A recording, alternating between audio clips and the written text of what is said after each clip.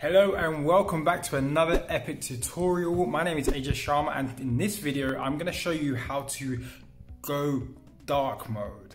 I'm not a big fan of the purple dashboard that comes with Resolve 17. Get rid of the purple kind of uglyish color and go for a nice matte gray color. Stay till the end because I have a bonus tip for you I know you're going to like.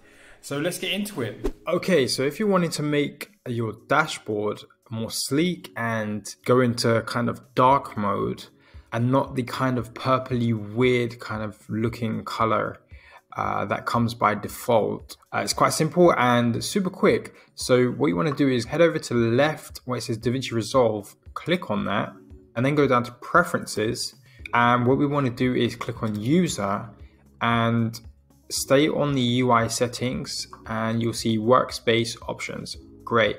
So by default, there's something called use gray background for user interface. That's checked off. Okay.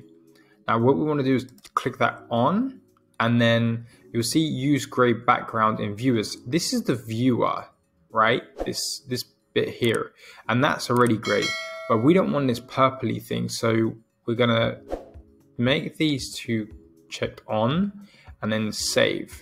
And it says preferences updated. Changes will take effect the next time Resolve is started. Great.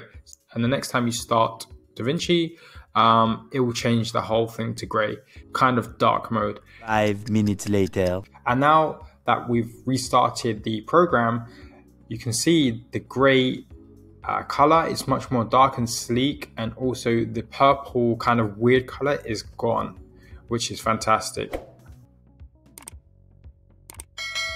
And just before we get into that bonus tip, if you're enjoying this so far, give me a thumbs up, subscribe if you haven't subscribed, and okay, let's go. For another cool tip, you see at the bottom by the workflow tabs, there are labels, right? Deliver, Fairlight.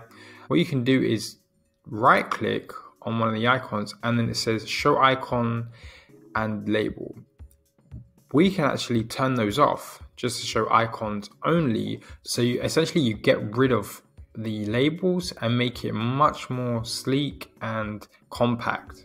And there you have it. You have now successfully gone from purple to dark mode, and also made your workspace a lot more cleaner and much more efficient due to these two tips. I hope you've enjoyed this video, and if you haven't subscribed, hit that subscribe button. I've got so much more content that's going to be rolling out in the next few days, and I know you're going to like it. So subscribe, comment below if you want another video on something that you actually are stuck on and need help with. I will help you with that, no problem. And until next time, peace.